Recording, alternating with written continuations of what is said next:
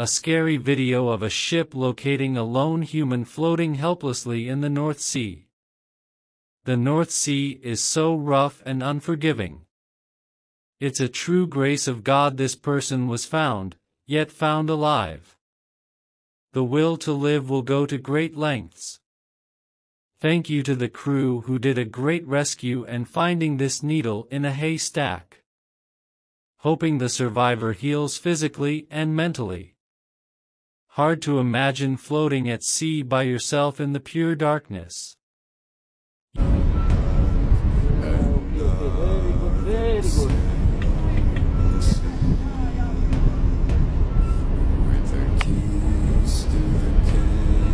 Have to give the fishing boat a throw him again.